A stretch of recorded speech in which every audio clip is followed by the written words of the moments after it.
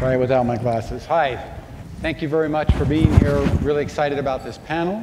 I'm pretty new to the ThinkBox team. I've been at AWS for a little over a year, but just joined the team about 2 weeks ago. But my background's pretty heavy in media and entertainment, having been CTO at Lucasfilm, years at Apple, and prior to that at Alias Wavefront. GPU rendering and the stuff that's taking place with GPU in the cloud is a really hot topic these days. And so we're really excited to have some real prominent leaders here with us to talk about that. We've got representation from, well, my slides are advancing. Hang on one second. Aha. So from Autodesk, the Arnold renderer, from Otoy and Redshift, and a little bit about each one of these. So Arnold renderer is a really interesting topic for us here today because it's traditionally CPU. They announced not that long ago that they were going to start moving to GPU or start supporting the GPU renderer. But you can see by these spectacular images by some of their customers, and one that I know really well, they've been doing some great work in the CPU land, and we're really excited to hear what their experience is in moving to GPU. And so with us today, we have Tiago Is, who is a principal software engineer at Autodesk, focusing on this project, leading this project, I believe. And so we're very interested to hear what their experience has been like.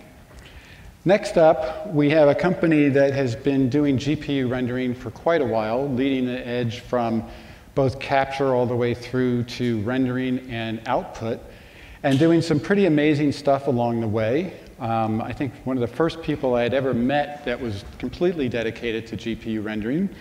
With that, we have Jules Arbach, who is the founder of Otoy.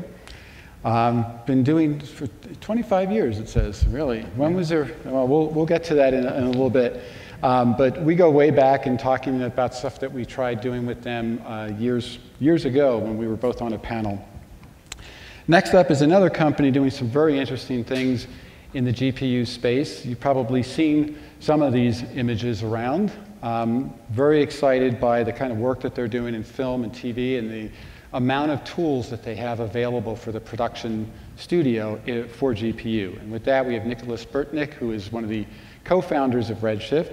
Nicholas has been doing this stuff for quite a while. He was actually on the research team at Alias way back when, working with somebody that we know well, Bill Buxton. And now is driving their technology team for GPU rendering with Redshift. So we've got a number of topics here that we're going to talk about, some of these high-level topics here. And we really want to focus on the technology and the infrastructure of what's taking place for them with this new migration of both to GPU and then GPU to cloud.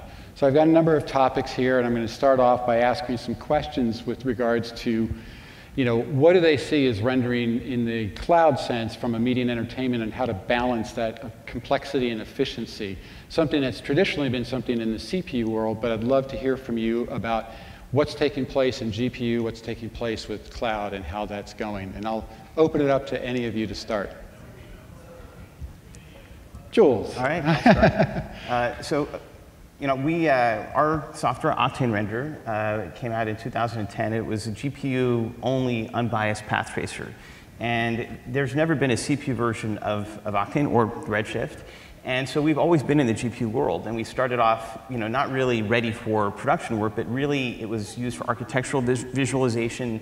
And it was very clear that GPUs weren't just faster than CPUs, but they could also scale better. So you could put 4 GPUs, get 4 times the power in your motherboard, and that could still be on one box, and you just didn't have that many sockets on a motherboard. So as we built new versions of Octane every couple of years, we added animation, and then we're now at the point where Octane 3 was used to do the opening of Westworld and a lot of other great TV shows.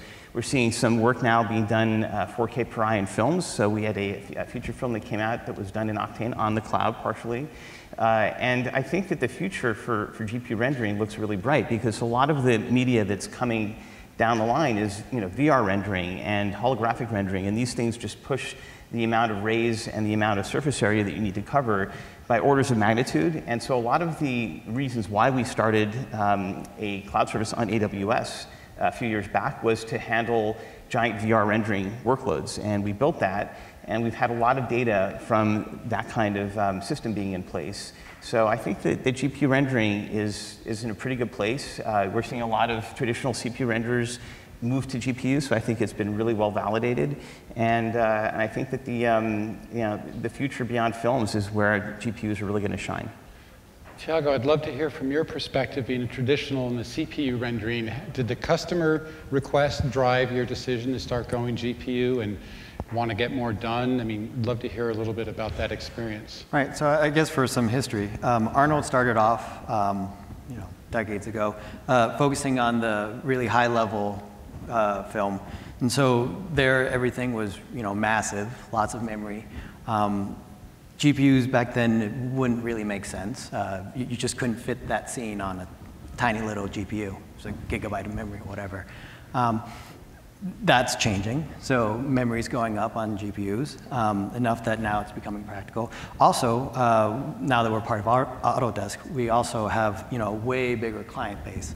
And a lot of people who are, not rendering giant feature films, but smaller, interesting things like a commercial or things that can fit on a GPU, on a present day or last year's GPU just fine, as these guys will attest, I'm sure.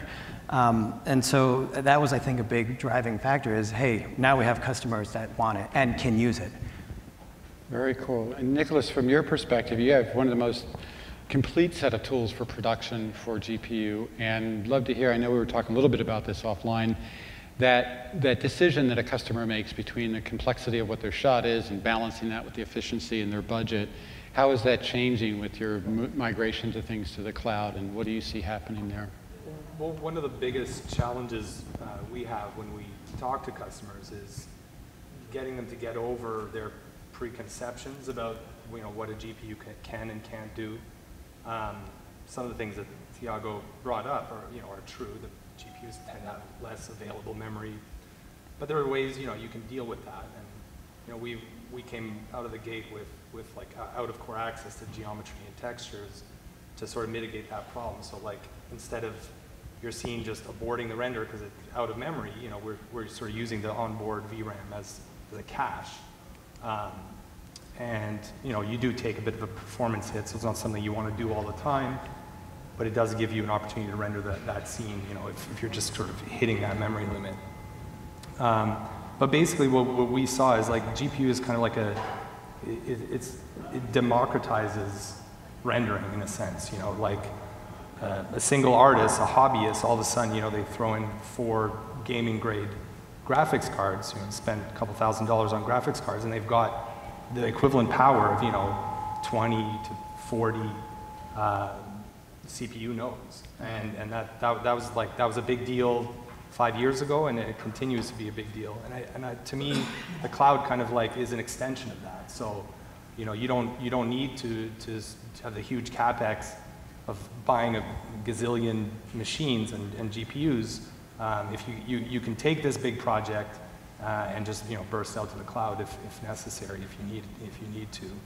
And we actually are seeing also studios sort of going the next step and saying, well, we're sort of going to have almost no capacity on premise, and we're going to build all our capacity on the cloud. So whether it continues to go in that direction, I guess it depends a lot on the economics of it. But yeah, we'll see. Very interesting. Cool. So I know Tiago and I were talking about this particular topic about recent breakthroughs taking place in rendering, and the question was, do you mean CPU or GPU? And I think it's a great point to start there as far as what recent advancements have been made on CPU that you want to see happen to GPU, and then for the other two guys, I'd love to hear about the GPU advancements that have been taking place, or what do you want to see be taking place? All right, so advances on the CPU. There haven't been too many advances in many years that really excite me. There's AVX2 and then 16, but we still don't use that. We're still on SSE4 because we still have to support customers on ancient hardware. So it isn't actually that exciting on the CPU world. On the GPU world, it's a lot more exciting, and there's constant advances. The NVLink is a really neat one, because it means that, hey, okay, fine, GPUs are still tiny, but if you can get a bunch of them, they're pricey, but if you can get a bunch of them, now you can fit it inside the conglomerate of GPUs. Another interesting one is the so the tensor cores, which tend to be used for machine learning. That's produced some really interesting stuff in the last year. For example, NVIDIA has AI denoising, which is super fast. We're talking like milliseconds. And you get a pretty nice denoised image. It's great for interactive, lighting situations. Cool. Following right off of that, we also think that AI on the GPU is fascinating. So I think all of us are looking at optics, which is NVIDIA's built-in denoising solution. I think many of these renders also, including us, I mean, we have a second denoising option, and this one we built ourselves on CUDA NN. And it's designed to take a little bit longer than optics, but it does do really clean final quality denoising for volumetrics and for non-volumetrics, and it's really impressive to see how well this works. We were trying to use the tensor cores on the Voltas, and unfortunately, not all of those things mapped, even on optics. So I think there's more work that NVIDIA can do, but the fact that there's even AI hardware stuff going into Volta and future cards, I think is really interesting, and that could really help speed up denoising and even parts of rendering, I think, in the future. Awesome. Anything to add? I mean, yeah, I agree with everything Jules said, and maybe, who knows, maybe they'll have other tricks up their sleeves for accelerating other aspects of rendering. Yeah. Cool. Well, this next one, back when I was at Lucasfilm, 2009 and 10, we started experimenting with some GPU rendering, and we did our first actual simulation of some fire for a Harry Potter film. And I know there was a lot of trepidation and concern and timeline budgets and everything. Could we take this experiment? Would it disrupt anything? And fortunately, it proved out to be very advantageous, and the results were great, but not without a lot of experimenting along the way. Now, as we see it more and more happening, I'm interested to make sure. Okay. I'm interested to know if we can get that feedback to just rock. To know about, are you hearing from your customers more and more that the idea of doing an entire production and just completely GPU, or, and what benefits does that give them for complexity, things like that? More of an open question. I mean, Nicholas, why don't we start with you on this one, going down? Sorry, I was a little bit distracted. Distracted? Oh, that's why I was calling it, yeah. The idea of the viability of GPU rendering for VFX studios, I know that we're still transitioning from the perception of CPU to GPU, and some have really jumped in, and then others are still a little hesitant. So I'd love to hear from your customer base. So there's definitely been a lot of trepidation by the larger VFX studios of sort of taking the GPU leap, but we actually are seeing significant movement in that area. So I think the most recent project I can talk about is Rampage. All the VFX on Rampage were done with Redshift, and that's kind of a big step for us. We started out with mostly hobbyists at first, and a lot of small studios doing advertising and stuff like that, and then sort of like animation for children's cartoons and the like became kind of our bread and butter.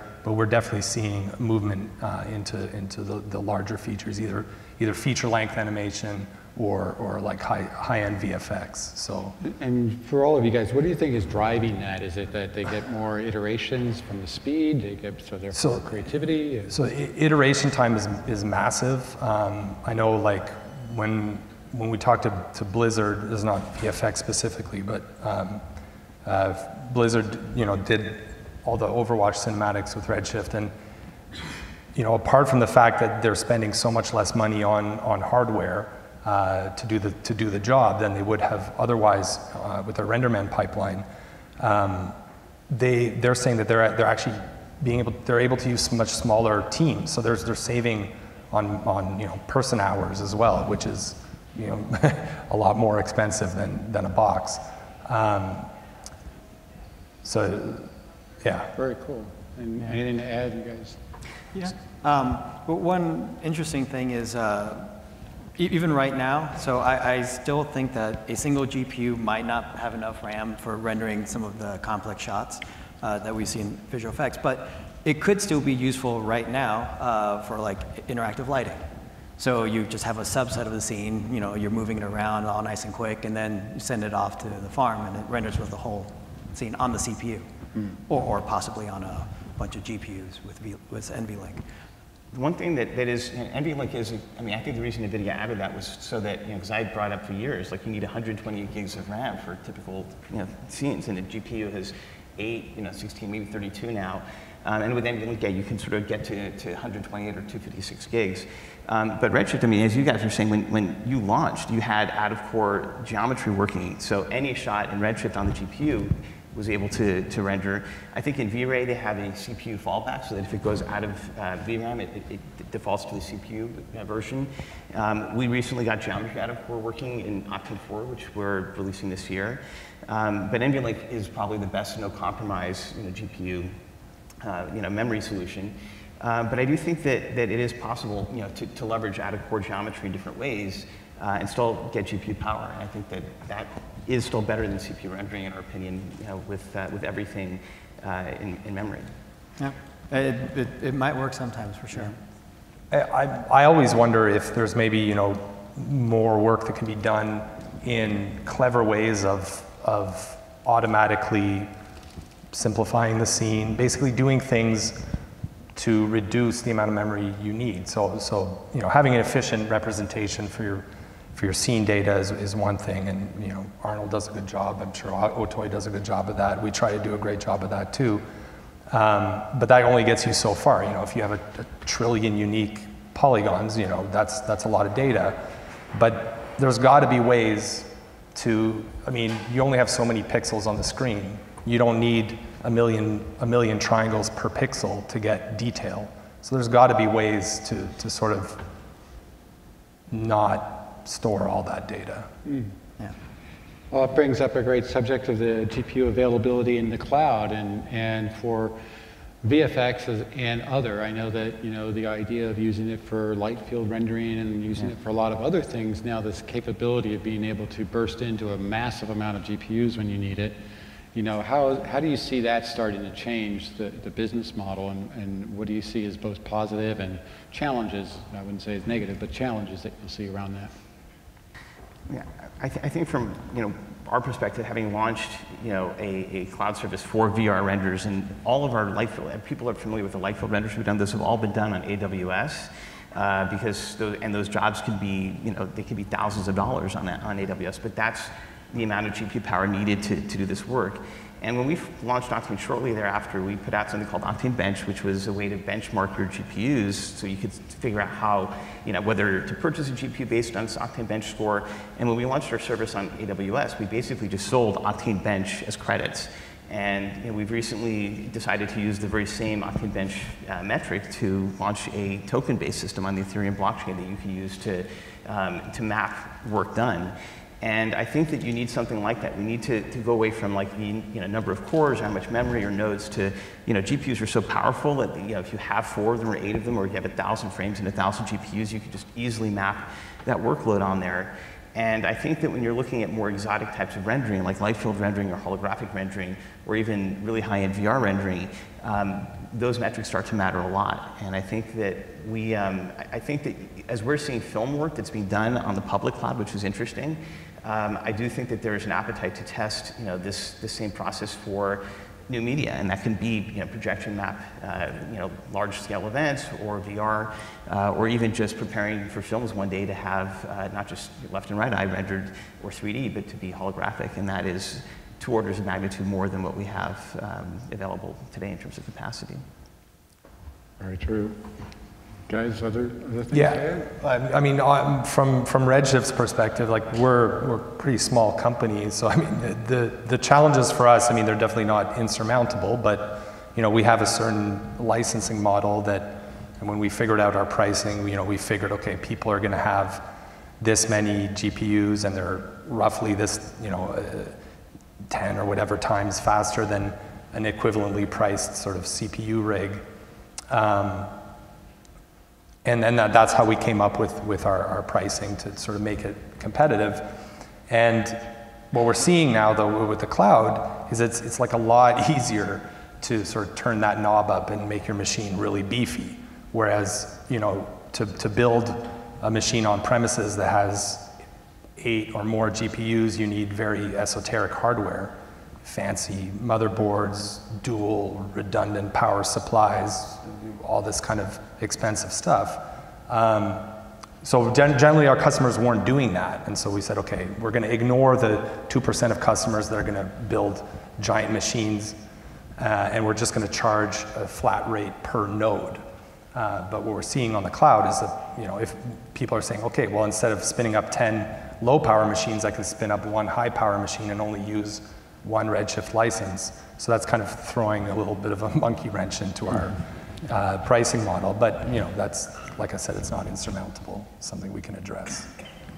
Yeah, that's definitely a true thing for us too, on the CPU world as well. But one thing I like about the GPU on the cloud is you can get really nice GPUs, but they're really expensive to buy an actual one, as we heard a little while ago with the V100s.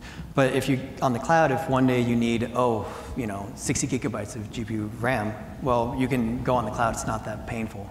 I think that'll make a big difference, because it opens up to anybody. CPUs, it's not that big of a deal to get a high-powered machine on your desktop, but more challenging for a GPU right now, at least I think. Yeah. I think one of our largest jobs on AWS was 2,000 GPUs to do an overnight VR render. So availability is, and it was, I can share it was using more than one Amazon region. So capacity is a pain point. I think that in some ways we're the victims of our own success because GPUs could be so well, used so efficiently for really high-end render jobs. I think that there's not enough of them, frankly, on the public cloud, even on AWS. We can only service, even with all the GPUs that are available after years, probably only a few customers a day that would be at that maximum. So I think getting more and more GPUs on the public cloud would be great. And I think that'll start to happen as more and more renderers have GPU implementations, and there's just more demand for that. Very cool. In talking with some of the people during the break, one of the things that I think they'd love to hear from is the optimal scenarios for a studio that's going to make the jump and start working with stuff in a GPU cloud environment. Like, what would be your guidance to them? How do you just jump in and transition from an on-prem to a cloud, a hybrid, and GPU for CPU? And I mean, there's a lot of companies and a few folks I've talked to that have been studios for quite a long time, and they're like, how do we take advantage of this new world? And so I'd love to hear from you guys, like, what things should they be thinking about? What things should they be considering as they start this process? Well, one easy one is how much memory do you need? And so since we'll have both a GPU and a CPU option, and you can render the same image on both, you can say, oh, wow, this is not really going to work on the GPU setup. Let's run it on the CPU. And, oh, this is fine. We can just use the GPU. So just knowing where that memory cutoff point is, I think, the biggest one. The second one, at least for us, is whether it has all the features you need. On the CPU, you can write C++ shaders that send emails and do whatever you want. I don't think we can send emails through GPUs. So not yet. You're a little bit more constrained on what you can do. So for many customers that won't matter, but for some it will, and that's going to be a motivating factor. Yeah. We added open shader language. We actually built a little compiler inside of Octane to do an open shader language, which I think we're all trying to support, which helps add more flexibility for GPU rendering jobs. And I think that the other thing that we did to make even just access to the cloud, regardless of whether it's GPUs or CPUs, easier is inside of all of our integrated plugins, you can basically take a snapshot of your scene, it packages it up, and sends that basically to AWS, and you can fire and forget, and that really does help. One of the reasons why we did it that way was that rather than setting up a version of C4D with the Octane plugin, all these other plugins, I mean, that's a lot of extra complexity. Licensing C4D on Linux has been challenging, so having the ability to headlessly render your scene without having the host application or even Windows on the cloud is nice. And I think all three of our renders support an export option that you can package up and render with a standalone tool this way. I mean, yeah, I think that's right. One thing that I think people often worry about, and I think it's a legitimate worry, is I/O to and from the cloud. How do I get all my data up there, and how am I going to get all my frames back? Sometimes these caches and stuff can be pretty massive, and so presumably bandwidth is going to continue to improve dramatically over time. People are maybe going to start building their studios, closer to the fat pipes, but yeah, I think that continues to be a concern for at least for some customers. I have a data point to add to that, which is throughout all the different, because we manage basically our cloud service for customers, so we have a lot of insight into the amount of data uploaded for scenes versus how much is rendered. And these renders are just EXRs, dpixels sometimes. The EXRs are so much bigger than the uploaded scene data. So I think that no matter what you're doing on the cloud, you have to render this data. So it seems that what we learned, at least from running the cloud service the way we've been doing it, is that the scene data is a trivial amount of bandwidth or data in terms of uploading that versus the data that you have no choice but to download, especially if they're larger EXR renders. Yeah, a lot of the data going up is all the same per frame. It's all going to be unique on the way down, I hope. Yeah. What about in the collaboration standpoint, studios working with other studios? There are things that, a non-GPU-based studio that's moving into a production, but they're working with a company that's already in GPU, or, how do the mix and match type of things affect them? So in our case, if they're using Arnold, it won't matter, because it'll work both ways, CPU or GPU, assuming they're not doing anything crazy on the shader part. So that I don't think will be a problem. I think OSL will be a big help for between us. And so they can use Arnold for Studio A, and Studio B can use Redshift. Wait, do you have OSL? Not yet. Or they can use Oculus then. You have OSL. Yes, we have OSL. So, but eventually, we'll probably all be on it. So I think that's going to be a big help. The other thing I think on the GPU is that it's mostly an NVIDIA world. I mean, that probably simplifies things. We've tried everything to get Octane on AMD. We did a CUDA cross compiler, but it just has turned out that really, basically, CUDA and NVIDIA have really delivered a professional grade solution for us to build GPU renders, and even then, it's not perfect. Debugging and all these things is still difficult. But that I think is in some sense creates uniformity. I think even the GPUs mostly on AWS are NVIDIA. I think maybe the G3s aren't, or there's a I think the dockable GPUs are AMD, but a lot of people do have the same type of NVIDIA hardware. That's made it easy for on our end to support GPU customers because there is that uniformity, and that's just the way the industry is shaped up over the last few years. Cool. What do you think is the next big hurdle? And price can't be the answer as far as, because we all know that that's what we'd love to see, but this is more of a wide open question of where do you think the next hurdles are for GPU, and what do you think it's going to take to get there? So mine is the same problem from a decade ago, memory. It's still not enough for, you can do out of core, but like you said, you do get a hit. Mm-hmm. And so it'd be nice not to have any hit. Yeah, I second that. I think having more memory would be great so that you can get maximum speed. I think NVLink's a stepping stone towards that. It's just expensive, so most people that are using GPU rendering locally or on-premise don't necessarily have those expensive cards, but it is on the cloud. I think that advances in, we did, so our denoiser, our AI denoiser, we have a CPU fallback. It is 20 times slower. So conversely, having more ASIC, more advanced things you can put in a GPU that may not necessarily go into a CPU could help with denoising and other parts of the rendering pipeline. Those advancements, I think, are going to be coming down the line as well. And capacity. Cloud capacity for GPUs would be great. More of them would be a real help. Yeah, the only thing I'd add to that is continuing to chip away at the misconception that the GPU is somehow not suitable. To me, that's actually the biggest hurdle. That's a really good point, and that because that's something I've heard in my travels and things too. Is that's where the trepidation comes in. Mm-hmm. Why do you think that is? Is that do you think they see different render? It's a render's going to be done to what they say, but I'm curious as to why is there a perception that there's something not going to be the same as what they're traditionally I think because historically there's been some truth to it. There were some failed GPU renders in the past, like Gelato and stuff like that. When Otoy first came out, it was fairly limited in features compared to the V-Rays and the RenderMans and so on. And so was Redshift at the outset. But with enough elbow grease and hard work and all that, and with advancements of GPUs and the software infrastructure around them, CUDA and the like, that's really, those excuses are going away. Going away or gone? I mean, like, is there something a CPU can render that a GPU? I mean, like Tiago said, like you're not going to send an email from your GPU shader, and even more realistically, you're not going to open a file and read things from a GPU shader.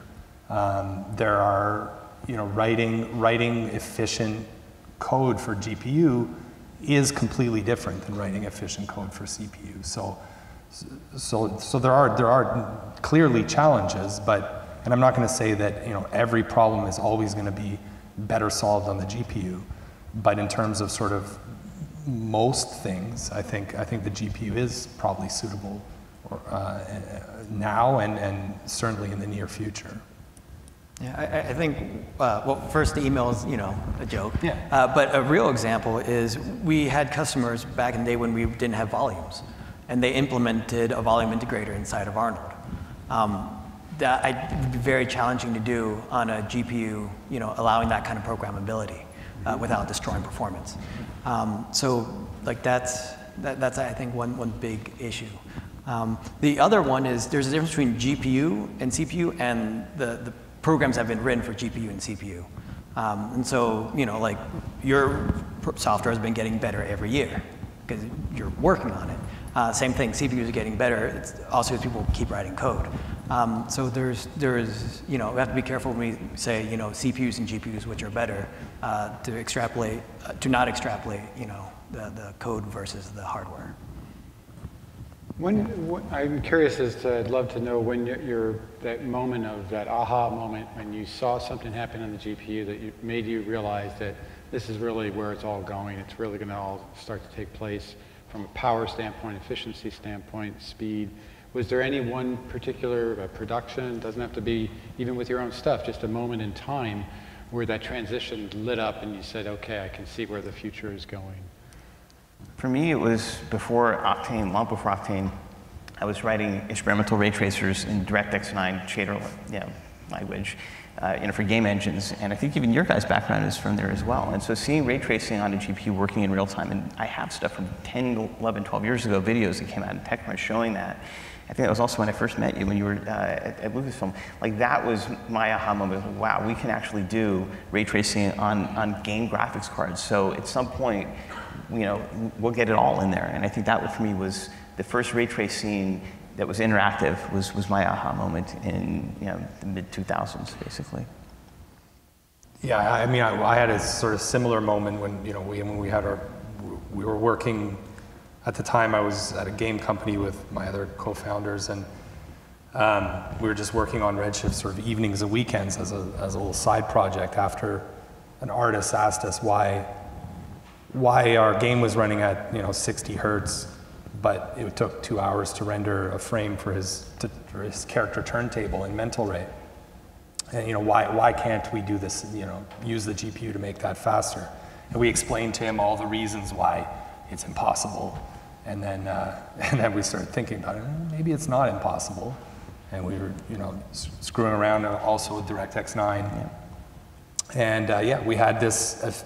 I don't know if it probably wasn't 30 frames per second, but it was probably around 10 frames per second at low resolution, 512 by 512 or something, but an interactive ray traced with reflections and refractions and everything. And I was like, whoa, this is really cool. And looking back, I think we were probably pretty naive as well at the time. We didn't understand the full scope of production rendering and all the complexities. But I think maybe that was a good thing because it didn't scare us off at the beginning, and we sort of dove in head first, and here we are today with making big waves. Nice. Yeah, I think for me it's several years ago when we started getting 12 gigabytes on cards. It's like, oh, okay, now it's starting to be something that we can look at, and then combine that with NVIDIA's optics, where it's like, oh, we don't have to invest tons of resources just to get to a certain point, and then have to keep every year putting in those resources to maintain the top performance on the latest GPUs. With optics, we just get it forever, in theory. Very cool. I've got a few more minutes here. I'd love to hear some closing thoughts and you know, where you see this going, where you see the opportunity, where you know, if you were driving a studio today, what things would be considering how you'd set up your infrastructure and artists, and kind of more wide open space for you. So why don't we start with you, Tiago? Oh, that's a hard one. that is a hard finish with question. an easy one. Yeah, I am just really excited to see where it goes. I see people using GPUs and CPUs left and right. Hopefully it'll be to personal taste. What direction it goes, I guess now that we're doing GPUs and CPUs, I don't care anymore. So may the best hardware win. Do you ever see the point where you'll have just a completely dedicated Arnold for GPU? You mean getting rid of CPU or Yeah. branching into? Either or. I would hate to branch. I think one of the cool things is when you can have the same underlying software. So our GPU and our CPU code shares a lot of the same, like it is the same code with just a couple little modifications here and there. And I think that gives a lot of power to the user because they can switch, you know, this shot's going to be on the CPU, this shot's going to be on GPU. I would only get rid of one if one is clearly not good anymore. And I don't see that happening in a long time. Very cool. Yeah. Well, I think that one of the great things about the way that Octane works is that when you're in the viewport and moving things around, like you're basically seeing the final frame being rendered. And so a lot of artists like Octane because what you see is what you get, and there is no rendering step. And so a lot of artists, of course, have GPUs on their workstations just to run, you know, the content authoring tools. So our goal is to make it so that those GPUs, which are probably always going to be there, still can render, and that we can seamlessly bridge more rendering power, you know, whether it's through the cloud or just, you know, network rendering, anything else, you know, in a really easy way and in an inexpensive way. And going back to my earlier point, if you just look at the way that even Octane's been used in films, I mean, there's certain shots where there was a movie, the large movie we can't talk about yet, where the only 3D shots that were rendered left and right were in Octane. And, you know, you hear sort of rumblings around, you know, like Cameron exploring glasses-free 3D. I think that holographic screens are just going to be, you know, a really simple and obvious, you know, endpoint for media and for rendering. And I think that GPUs and the you know, order of magnitude increase in speed, at least that we're seeing, on that is going to be a big part of why people leverage them for this kind of future holographic experiences and media that we think is coming in the next decade. Very cool. I mean, from my end, I'm just really excited to be, you know, in this space. You know, to have peers like these guys here. You know, it's to be sort of competing with all these smart people to sort of just try to give artists the best tools that they can have to make their amazing work. That's what keeps me going, and that's as long as that keeps happening, we're going to keep trying to make it better. Hopefully that's, you know, with the GPU, but if something else comes along that's better, we'll go with that too. Very cool. I think one of the always interesting things that I like to hear from artists on especially is that the more you give them, the more they'll use. And so just the fact that, you know, you get these more powerful GPUs and more access to stuff in the cloud and stuff, doesn't mean that they're going to do stuff faster. It just means they're going to do more stuff. And I think it's always interesting to see, like, what more can they do, you know? What things have they not done yet, you know? Render an entire film interactively or something like that. When are we going to see those types of things happen? So, I don't know. Those are kind of my closing thoughts in a sense. And I'd just like to acknowledge our sincere thanks for these gentlemen to be here. I mean, we are, you know, each of these companies are in the throes of SIGGRAPH coming up, and probably you guys probably know the hours to get to SIGGRAPH, and they cut time out of their day to come and be here with us, and I'm very grateful for that. And I thank you guys very, very much.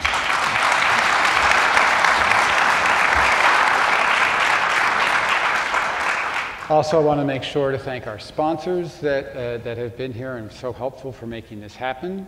And also not to forget that there is a reception, a networking reception that's going to be taking place from 4 to 6. You can see these gentlemen if they're still going to be here. They may run off to get their SIGGRAPH stuff done, but If you have any further questions and stuff, feel free to grab them and ask questions. Thank you very much. Thank you, guys.